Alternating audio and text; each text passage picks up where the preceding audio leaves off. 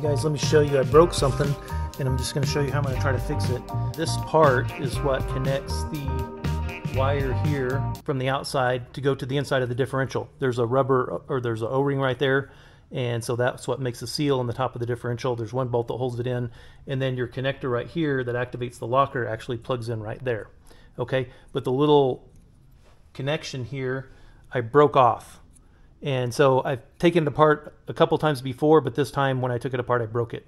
So you can buy these. They're not expensive, 20 or 30 bucks, but it won't show up until Wednesday, and I'm supposed to leave Thursday morning. So I'm not optimistic about it showing up in time, and I can't find it in town. So basically what I did was I cross-drilled right here, and I'll show you up closer what I did. Hopefully that little hole is visible there. And I just cross-drilled right across here like that, okay? So it's well below the connectors there. It kind of had to cut through this part as well. And then up here, I tried to make it a depth so that the safety wire actually passes right behind these two little tabs that stick up right here. So there's two little tabs right there. One's under my finger, one's kind of under my thumb. So those two little tabs, I tried to drill the hole right where the safety wire would pass right behind that. It was 6 millimeters. It was 6 millimeters from this edge to where I started my hole. Okay. Okay, so those two tabs that I'm talking about, one's right here and one's right here. So those two little tabs slide into the two slots right here and right here. Okay. And then so when we slide those tabs in like that, those tabs will go beyond the holes right there. And it feels pretty secure, but I can still pull it out. So this safety wire will drive right behind here. Okay. And then I'll wrap it around, I'm thinking this way, and then just give it a couple twists. Now, is this going to come out and end up in my differential? I don't think so. It's just going to get bathed in oil. There's no motion this is going to go through. I've still ordered the part, and I'll still replace this probably the next time I'm in this differential, which hopefully will be never, but never say never. So we'll go ahead and get this twisted down here.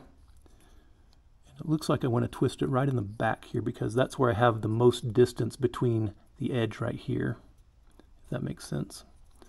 So we're going to get this twisted over. And this is real safety wire. This is a 1/16 hole, and this is 0.041 safety wire. So this is the real stuff. And I have safety wire twisting pliers, and I love them. They're so much fun to play with, but I'm just going to use my vice grips here.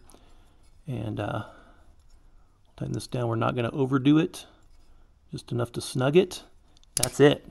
We're going to cut it off and bend it over. Okay, now looks like it's going to be out of the way. It seems like it's a little smaller diameter than the edges here. So hopefully it'll go through the hole. And boy, I just screwed up, didn't I? I'm supposed to do this after I put it through the hole. All right, well, that's a good dry run, but now I've got to redo it. But let's just pull on it now, and it's not going to come out at all. You can put little vice grips on it here gently. I'm not going to try to crush it, but just use the vice grips to hold it here. And yeah, that's not going anywhere. But now this is a lot actually easier to see from right here what I'm doing. So now I'm going to do it up here. I'm going to pass this through. It's going to be a little harder to get it through and get the wire twisted, but we'll get that done and get this back in, and hopefully this will be a good fix for, well, any fix is temporary, right? Any redneck fix is temporary unless it works. And then it might be permanent. Check this out. I don't have to jack with the stupid Chrysler freaking annoying connectors that you can't ever figure out because they're all freaking different. I swear. And when I took my turbo out of my diesel one time to rebuild it, holy cow, I think I spent more time on the stupid connectors than I did pulling the whole turbo out. Okay, that's a little bit of an exaggeration, but I spent way too much time on those stupid connectors.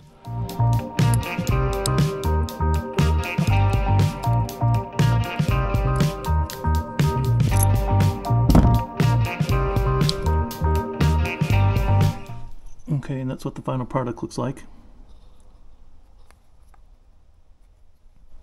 Let's see if it drops down in here now.